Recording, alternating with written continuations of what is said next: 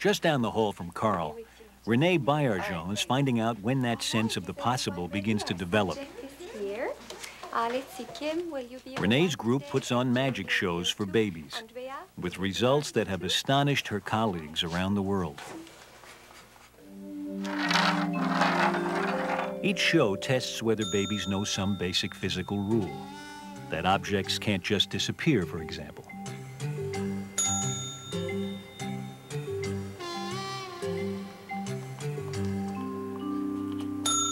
If babies have the knowledge, they will be puzzled or surprised or intrigued by our magical events. And we know when babies are surprised or puzzled, they tend to scrutinize the events, to look and look and look at them. And so what we do in our experiments is compare infants' responses to magical events and non-magical or real events to see whether they look longer at the magical than at the real ones. As Holly's attention is captured, a hidden observer starts the timer. This time, it's a non-magical, normal event. The 3-month-old is soon bored. She looks away, and the clock is stopped. Now for the impossible or magical event.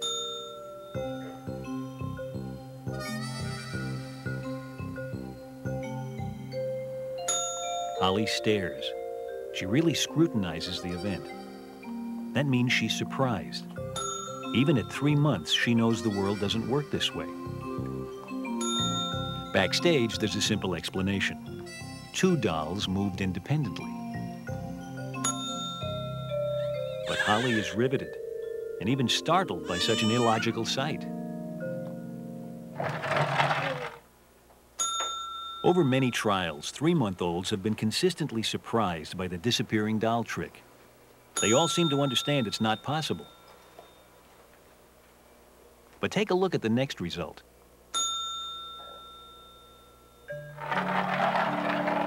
Babies like Felix, who were just 2 weeks older, were not surprised.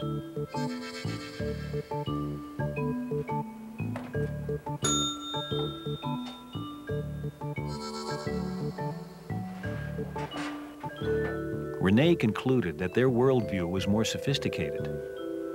These babies spontaneously came to the conclusion that we were using 2 different objects, 2 minis, to produce the event.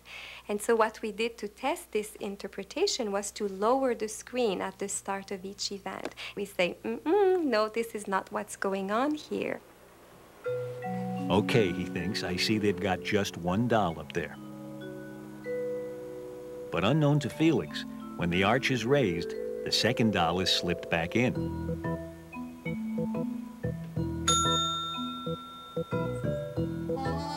And once again, these slightly older babies were back to being surprised, which seems to confirm Renne's conclusion that they had figured out the original trick.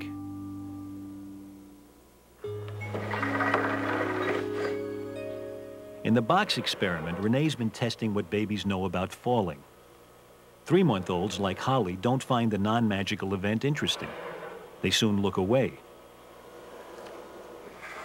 But in the magical variation,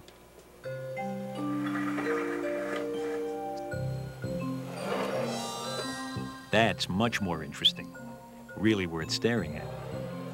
So it seems that by 3 months, babies have learned that unsupported things should fall.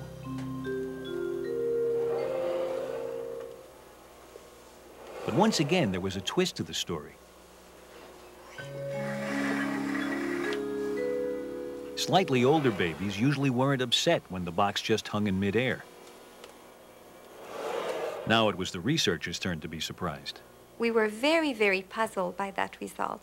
And it actually took us weeks and months of thinking through what could be going on and trying all kinds of different hypotheses until finally one day we came to this idea that, my goodness, what if they thought that somehow the finger, which was the only thing in contact with the box, had become attached to it? And that's why they weren't surprised. They were generating an explanation, in this case an incorrect one, but a sort of relatively plausible one for the box's failure to fall. To test this explanation, they changed the trick so that the finger lost contact with the box. And sure enough, the babies were once again startled by the sight.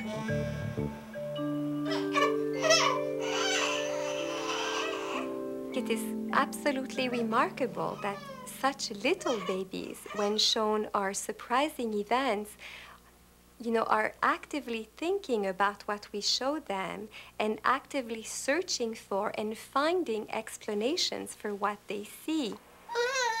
I think it really gives us a fascinating insight into what babies are doing when they look at the world around them.